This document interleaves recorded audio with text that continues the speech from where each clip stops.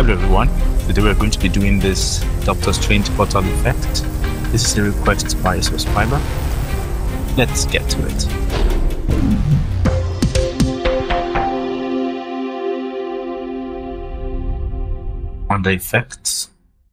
Under effects here, bring in a fusion comp to create a timeline. Let's zoom in a bit. Let's put the playhead on here and zoom in a bit by dragging this, so we expand it. Then I click on the fusion comp. By default, it is 5 seconds. I want to make it 10 seconds. I press Ctrl D on the keyboard and type 10:00, enter. I'll make sure the playhead is on the comp. Then I go to the fusion page. I drag the media out to the side to make space for what we want. Seeing as the rotation is in a circle, we're going to use an ellipse mask. So I'm going to bring in an ellipse mask. This will drive the particle animation. So let's drag this ellipse mask to this left viewer. Under the inspector, for ellipse, uncheck solid. And for the border width, we set it to 0.0025. Then I want it to appear from nothing and then start circling. So what I'll do is I'll go to length. Right now, I'll put the playhead on frame 0. This confirms it's on frame 0. And I'll go to length, keyframe it, then drag the length to 0. So I'm dragging it down. You can see the line just disappear like so. Then I'm going to go to frame 30. I'll just type 30 in here, press enter. And I'll make this length. I'll not make it the full length. I'll make it half the length. That's 0.5. Then I want, after it has done this movement, I want it to keep rotating round and round. So I'll go to angle, right click on it, click on expression. And in here, I'll type time times 12. Time is simply the number of frames. So if it moves to frame 20, time will be equal to 20. Okay. So we do this. So this moves in consonance with the frame rate. So if I play this, let's click outside of the ellipse and I go to frame 0 and I play it back. So we have that. But you'll notice something. If you go to the first frame, there's a dot. I want this dot not to be there. So I click on ellipse mask. Still under the inspector, I will keyframe the level, drag it to 0, then move forward by 1 frame by pressing the forward arrow on the keyboard, then increase the level to 1. So that way, I click out of the ellipse mask, I go down to 0, everything disappears, then it comes up like so. So now we have the animation for the ellipse driving the particle system. Now for the particle itself, I'm going to create the particle I want the particle emitter to use. I bring in a background node. Then I go to the color under inspector, set the color to white. Then under the image tab, I uncheck auto resolution because I want to change this. And I'll set this to 100, the width to 100, and the height to 10. So if we drag this to the right viewer, we see we have the particle. Now let's bring in the particle system. I click on an empty part of the node grid, shift spacebar, PEM for particle emitter, shift spacebar, PVO for P vortex, shift spacebar, P-tan for P tangent force, add, then shift spacebar, P-ren or P-render. I will click add. So we have all the 4 nodes you need to achieve this. I go first to the particle emitter. I want to connect this ellipse to particle emitter.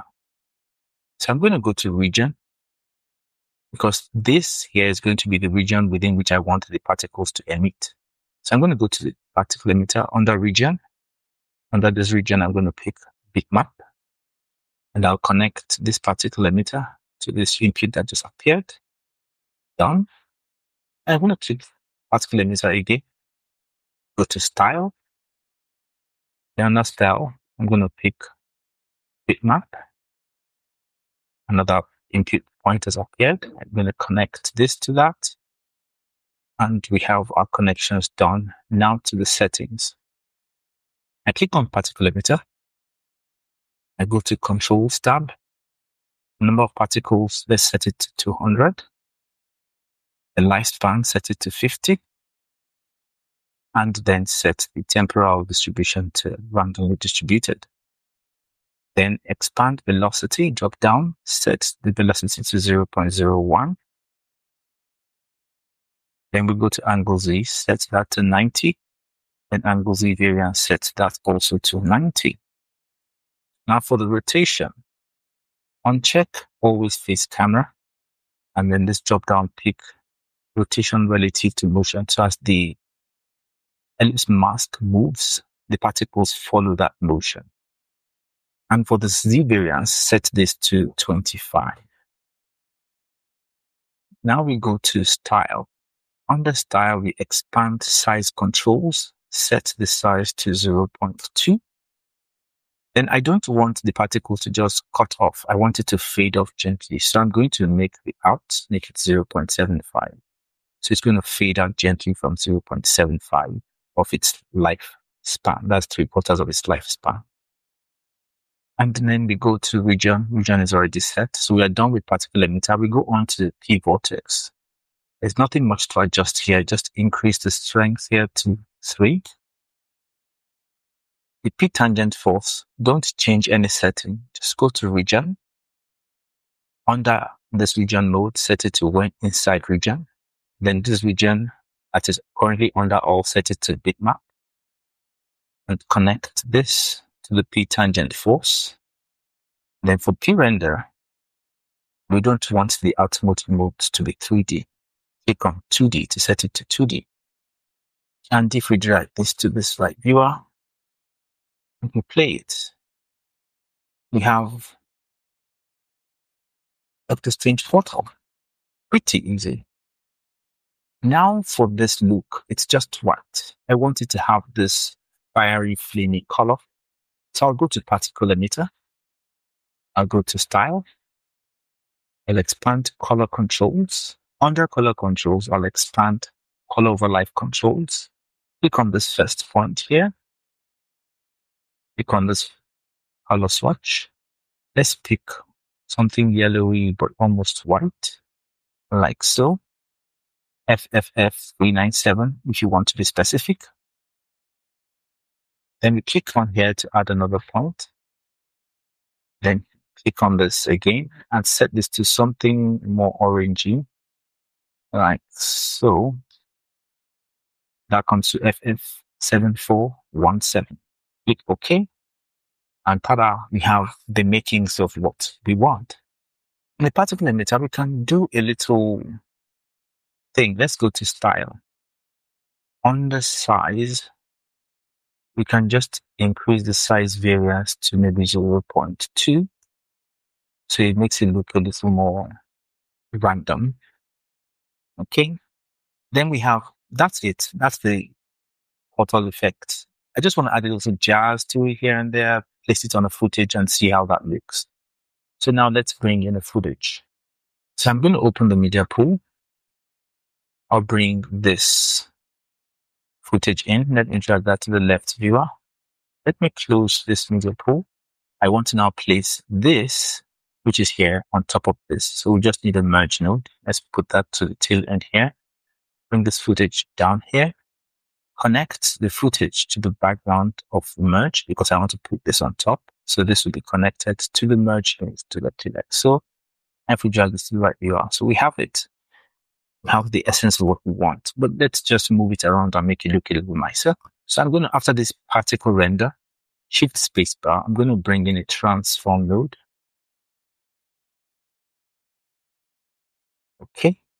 Then let's reduce the size a little bit. Let me go here. Let's just say 0.45.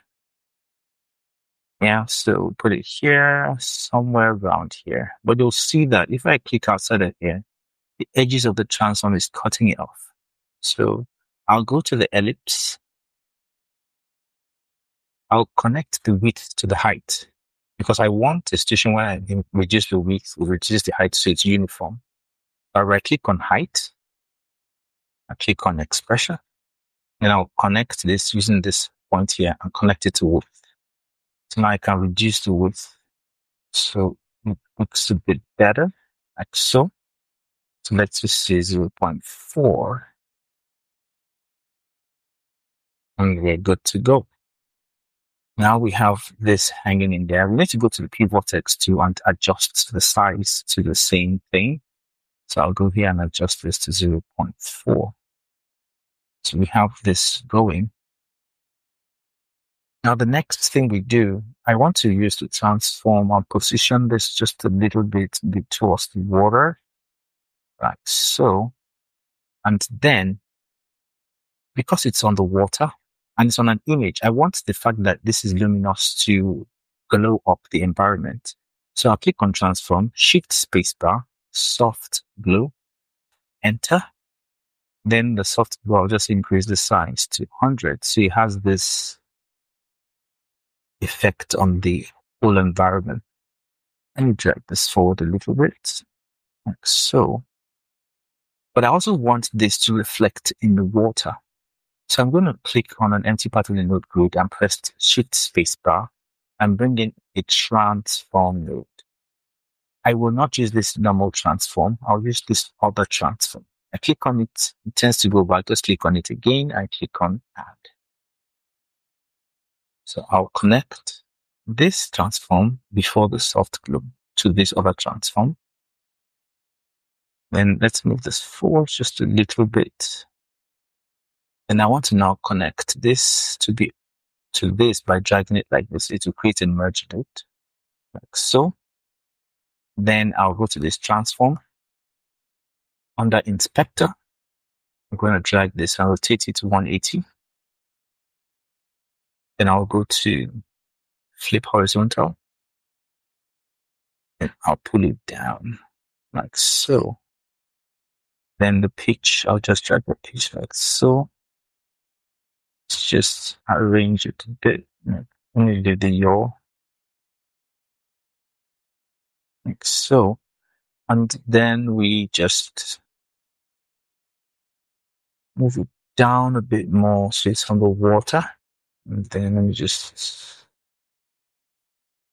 like so. And I want it to be a little forward, so I'm just going to go to this a bit like so. Just going to reduce the height a little bit, like so. It looks like it's on the water. Like that, I can move it a bit like that. And then let's just say 0.4. Now it's on the water, but the challenge, I'm going to move it up a bit. It's a bit too distance from it. Something like this, like this. So then I want to make it that it's not so sharp because it's on the water. It shouldn't be that sharp. So I'm going to go first to merge. Go to apply mode and pick screen. That doesn't change much. I go to blend, set it to 0.2. Has some effects. But if I zoom in here, you'll see that it doesn't adapt itself to the ripple. So I'm going to have to add the ripple effect to it. So to do this, I'm going to click on an empty part of the node tree, shift spacebar, bring in a create bump map node, click on an empty space, shift spacebar, bring in a displace node, this one, and add. Connect this bump map. Connect this bump map to the grid input of the displace. Now connect. This one is what we want to apply the displace to. So this is going to be enter the input of the displace, and what you enter the bump map will be this media in this footage. I'm going to connect this footage to the input of the bump map node. Let me arrange it a bit better and pull this up like so. Let's pull this down. So for this create bump map, let's see that on the left viewer. Click on it. Under inspector, set it to 5 and increase the height scale so it has all the bumps here. Then we go to the displace node. Let's drag that to the left viewer. If you zoom in, we'll see we already have the makings of a ripple. But before we do that, Let's just move this down a little bit, move this down a little bit. Go to this displace, click on XY, drag offset to 0, X offset to 0, Y offset to 0. Then set X refraction to 0.02 and Y refraction to 0.02. So we already have the makings of the ripple, but it's kind of jagged. So to smoothen that out, we're going to put a blur node in between the create bump map and the displace. I'm going to click on create bump map and click shift spacebar blur. And make sure I pick this particular blur and click add. It looks a bit better. Let's just make it 5. 5 is too much. Let's make it 3. Okay, 3 makes it look a little better. Let's make it 2 and see what happens. I think I prefer 2. So it's just a matter of preference. Then we go to, so the output of this now, we'll now put it in here instead of, this one was connected here before, which is what we're seeing here, but we need to replace that. So I'm going to connect this to replace this. So now if we zoom in, see it actually ripples over there. Just to make it look a little more interesting, I'm going to put a glow on top of here. So shift spacebar, soft glow. Now this soft glow just adds just a little bit more pep to it and it looks a little nicer. So if we go to make this a single viewer, let's connect this to media out and drag media out to this viewer. Click on here to fit it. Let's just drag this down to make it bigger and let's play it. You see we have that and it flows with the water. Beautiful stuff. Guys, this is it. Just in addition, let me show you something. If you want to increase the craziness of these sparks, you can just go to P tangent force and increase this to 0.2. So it decreases the craziness and all. If you want to, if I zoom, you want to increase the randomness of this movement, you can go to P emitter, go down here, and you can set this to maybe to like 40. So it's just a matter of what you want to achieve. I hope you had fun on this one.